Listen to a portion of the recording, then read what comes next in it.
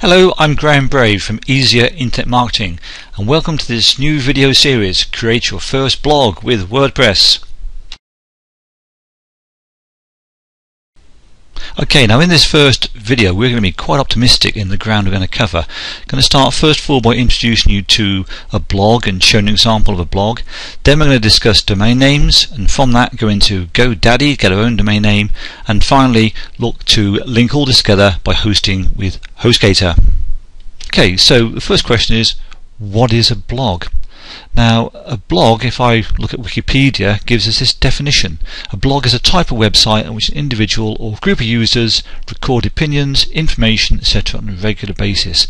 Now, on the World Wide Web, there's over 110 million blogs, so lots of people out there blogging. Let's have a look now at a blog and explain what it's all about.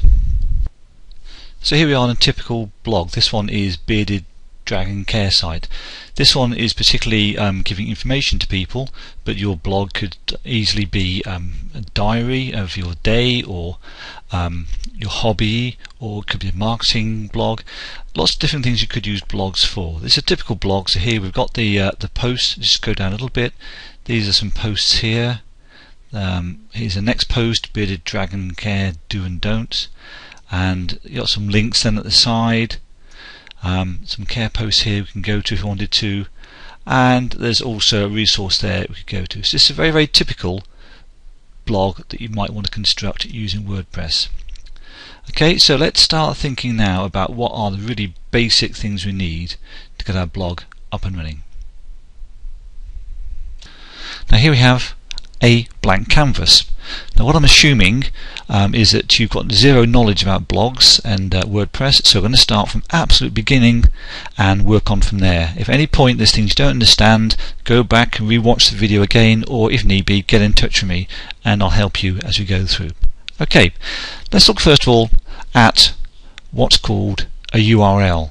Up here we've got the URL. If you go into your web browser, that's how you get onto the internet, and look at this bit here, and here we've got google.co.uk, perhaps one of the most famous of all URLs.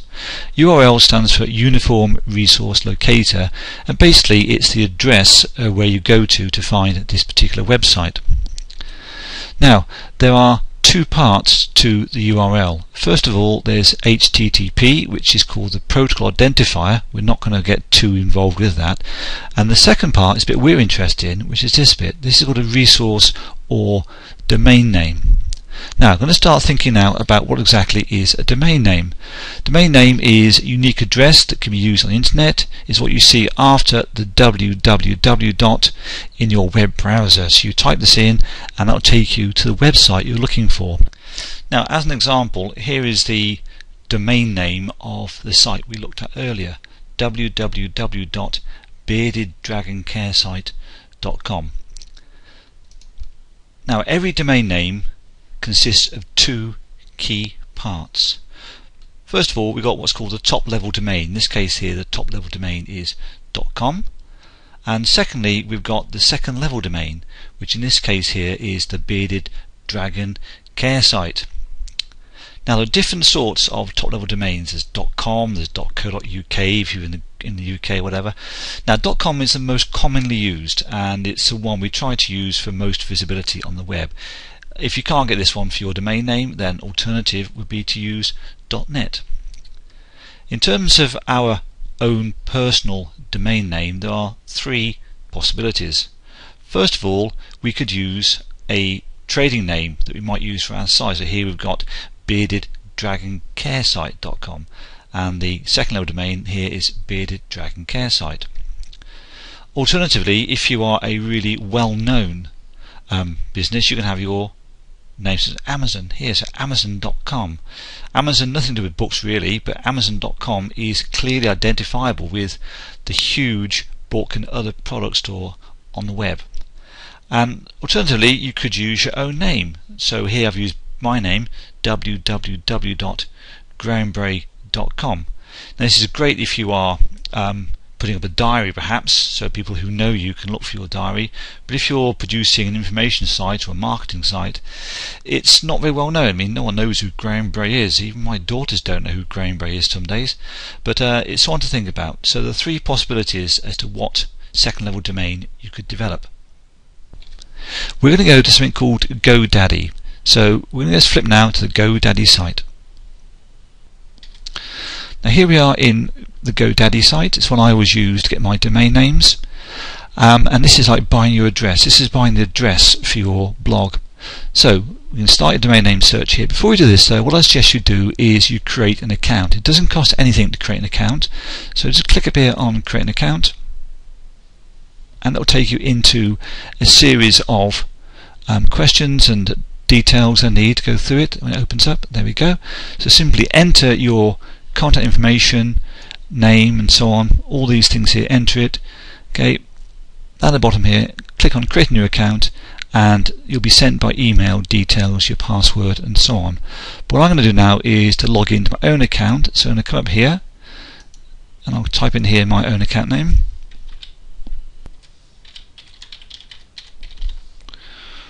And log in, and here we are. So I've now, there we are, welcome back Graham, recognise me, great. So what we can do here is to start looking for a domain name. Now this is completely up to you what domain name you want. You could use your own name, you could use a funny name or a trade name, whatever. Now throughout this series of blog preparation using WordPress, I'm going to be building a blog looking at barbecue recipes. It's something I've got an interest in, so I'm going to try barbecue recipes. Let's put in here BBQ recipe, okay, .com. Let's have a look, see if this one's been taken. Now, not surprisingly, because it's a pretty good domain name, it's been taken before, so I can't have that one. Let's have a think of something else. What you can use at the end is what's called a stop word. So stop words like info, possibly, or system, or review, or something. I'm going to call it BBQ recipe info. That sounds like a good one. Let's see if this one's available. Keep your fingers crossed. So look. Yes, look at that. So the bbqrecipeinfo.com is available, so I'm going to use that as my domain name on my new blog. Let's continue now to registration. It only takes a few seconds, particularly if you've got your account set up. No thanks, don't want that, thank you very much. Okay, so I'm going to set mine up just for 1 year. Okay, there's the domain there. See bbqrecipeinfo. I want this for 1 year. Let's click on 1 year there. Okay, that's fine. Do anything else, and next. Okay, now here just stick to the absolute basics. Do you want anything else? So stick to standard registration, and next.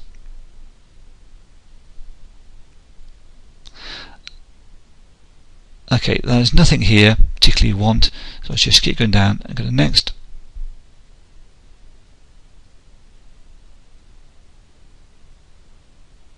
Okay, this is just telling me that I've got a domain expiring soon. Go on to next.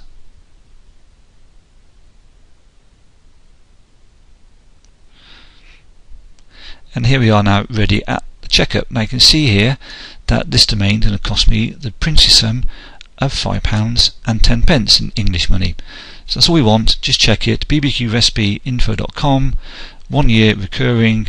Okay, and that's everything we need. So let's continue to check out.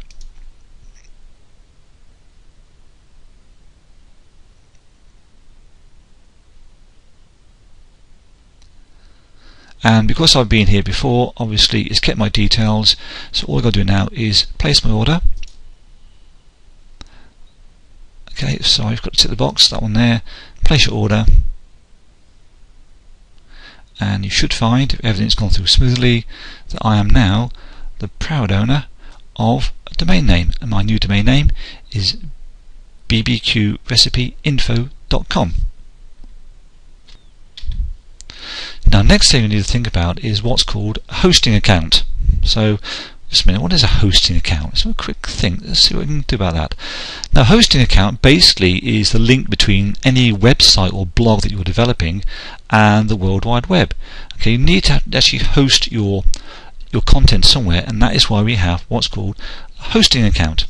Now the hosting account that I always use is something called Hostgator.com, and what we do now is go across the Hostgator.com website and see what it's all about. So here we are now in the Hostgator website. As I say, Hostgator is the link between your web, your website, your blog, whatever you've got, and the World Wide Web. This will link up the two, and so it's like an intermediary between what you produce and the World Wide Web. Now there is a monthly charge for this, a small subscription. So let's have a look, let's see how we get on with this. Look for web hosting here. Now I really do recommend here you go for the baby plan, the middle option here. Let's just call this down, okay, monthly, that's what I want there, and it's $7.96 a month. Order now.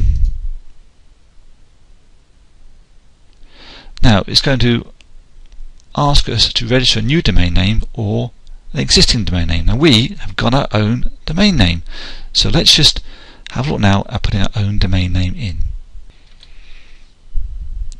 So where we were, www.bbqrecipeinfo.com. Okay, so that's our domain name that we just bought in GoDaddy.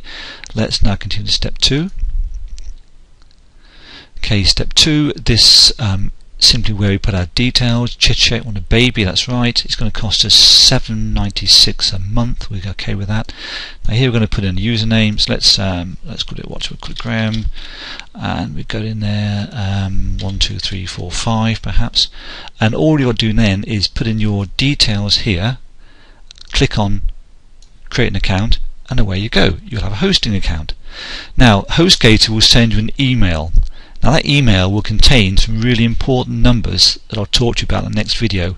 So look out for that email, and look out for the numbers on it. Really important you keep those. Okay, so I'm going to stop the video at this point, and next video we're looking at uploading your domain name, getting Hostgator up and running, and then actually building our WordPress blog. How exciting is that? So I'll be seeing you a bit later.